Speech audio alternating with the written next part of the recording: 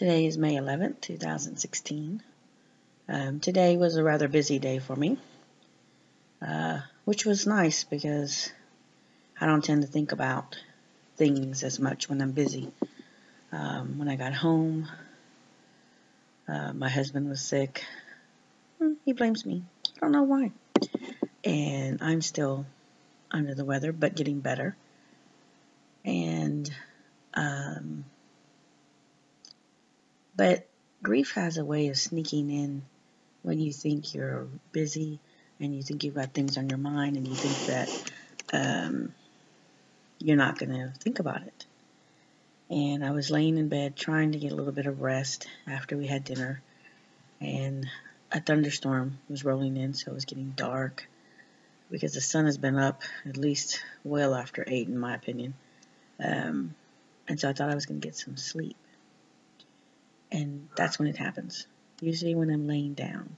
Usually when I'm starting to try to rest my mind and slow things down and decompress. Those are by far the most vulnerable moments for somebody who's grieving, for somebody, in my opinion, who has lost somebody that's very close to them. And the thought that came to my mind was the day he had his seizure. He was at home and he was working on something in the house. I think it was something in the bathroom. And he suffered a seizure, unbeknownst to my mom, who was in the living room, because she heard banging and she thought, oh, he was working on what he was supposed to be working on. And it took her a while to figure out that it was something else. And he crawled to the bedroom door to get her attention. And she called an ambulance and they took him to the hospital. And I got the call from my brother. My mom, I guess, had tried to reach me, but she couldn't get hold of me. And it happened to be at my conference time, and I ran out of there as fast as I could. I told my team, and then I was out the door because we thought he had had a stroke. And I get there, and just about the same time as my mom gets there, and he sees me. And he starts to tell me what had happened. He starts to tell me he couldn't control his body and it scared him, and he cried.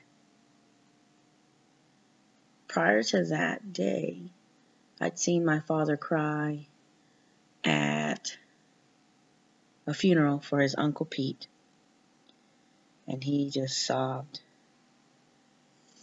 I can't say that I saw him ever cry again, that I remember. But definitely in Uncle Pete's, he had saw Aunt Eloise coming down the aisle. I was sitting in a pew, and he embraced her, and he just cried. Uncle Pete was by far someone who was just so important in his life. He just adored that man. And anyways, he goes on to telling me, and he starts crying. First time in a long time. And I try to soothe him. I try to comfort him. I try to tell him the doctors are here. They're going to figure out what's wrong with you. And everything's going to be okay. In the coming days, the word stroke went away.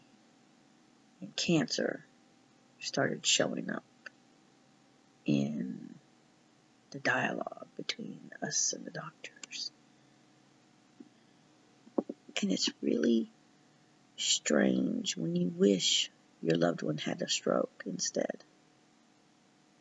You can imagine the mental instability you go through thinking, wow, wish it'd been a stroke.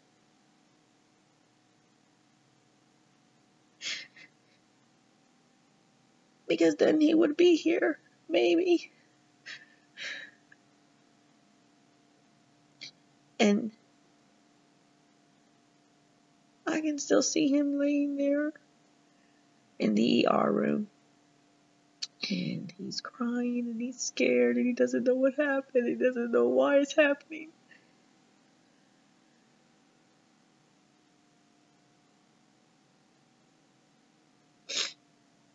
And his oldest daughter, me, wanted to make it all better. I wanted it to be fine. I think the doctors did too. In their own way, they wanted it to be fine. They wanted to say it was something else. I mean, they reached us so far to tell us it was something else, but it just wasn't.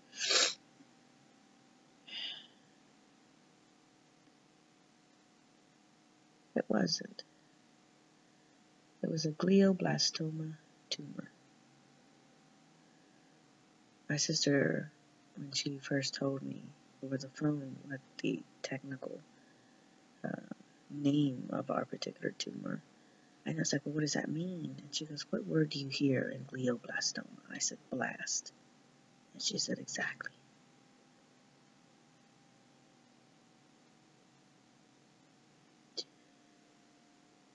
And it was. Bless his heart. It didn't slow down.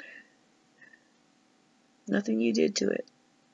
His chemo, his pills, his willpower, his desire to live stopped it. Us praying for him, because we didn't stop it. I struggle with that. That's a struggle of mine, I'm going to be honest. I think that I have made that clear. I'm not sugarcoating what I'm feeling or what I'm going through. He wasn't one of the ones that said he was a survivor. Anyways, it was a pretty good day.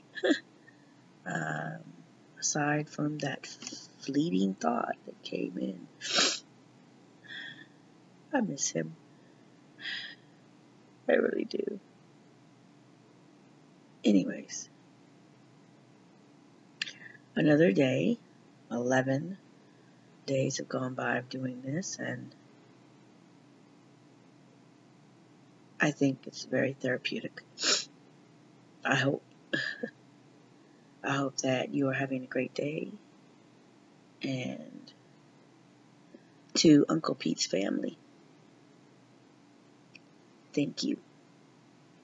He was a great man, and my father adored him. And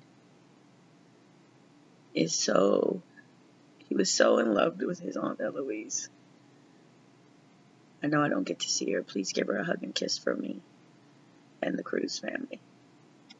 Be blessed, be encouraged, but mostly be with Christ.